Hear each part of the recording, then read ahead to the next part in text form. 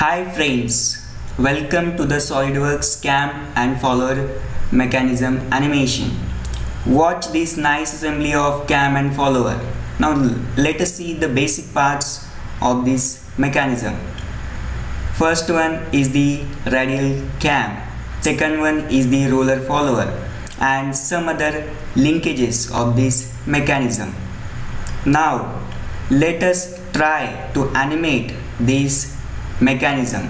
For that, click on motion study, select the motor, then select the front face of the cam, set the RPM equal to 20, then click on OK, then set the time as 11 seconds and then click on calculate button.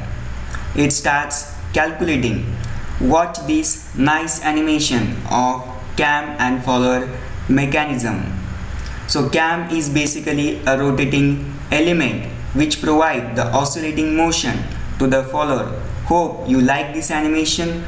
Please do subscribe to my channel for more videos. Thank you for watching. Goodbye.